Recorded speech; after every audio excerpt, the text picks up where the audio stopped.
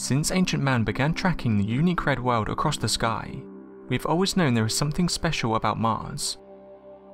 Although it's much smaller than Earth, Mars is the most Earth-like planet in our solar system, with its many similar geological features including polar ice caps and what appears to be ancient but now dry riverbeds.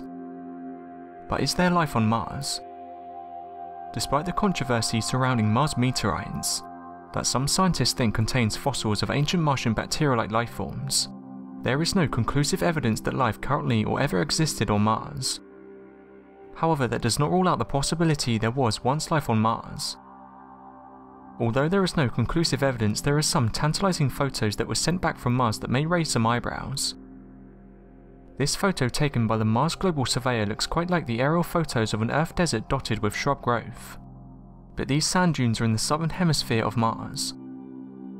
A Hungarian research team which has been analysing the photos has concluded the black dots are indeed living organisms.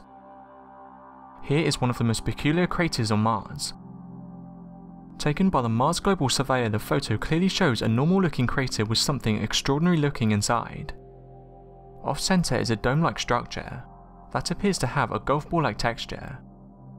Some have pointed out that it looks like a perfect circle, with others saying it doesn't look natural. More intriguing, this dome stands very near what looks like a system of tunnels. The Earth's history has seen a number of mass extinctions, but the most well-known happened 65 million years ago during the Cretaceous period, with the death of around 70% of all species. The most common theory for the demise of the dinosaurs is that a large asteroid struck in Mexico, forming a 240-kilometer wide crater.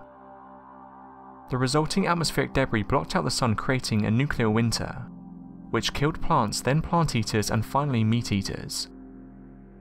Those dismissing the theory claim that smaller reptiles like turtles, alligators, and crocodiles would have been harmed. Conspiracy theorists have identified what they claim to be a skull on the surface of Mars. Paranormal investigators describe it as being the skull of a herbivorous dinosaur. They even labelled the image, marking out significant parts of the skull, such as teeth, jaw, and a nasal cavity. This is another photo which has been circling the Mars Curiosity forums, and shows what appears to be a fossilized spine sticking out the ground. So what are we seeing? First of all, some have suggested that the pictures we see on NASA's website are not even taken by the Curiosity and Opportunity rovers. One of the supposed locations where NASA is playing around with these rovers is Devon Island, Canada.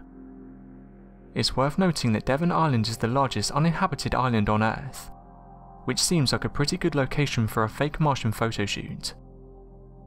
NASA base in Devon Island, Canada, even without the colour filters, seems strikingly similar to Mars. But this is just speculation, and scientists say these theories are false. The brain has evolved to be able to distinguish faces and other significant objects in crowds and within the environment. This is known as Pareidolia, and is claimed that humans use this to enrich the imagination and to see things that are simply not there. But what do you think these anomalies on Mars are? Let me know in the comments.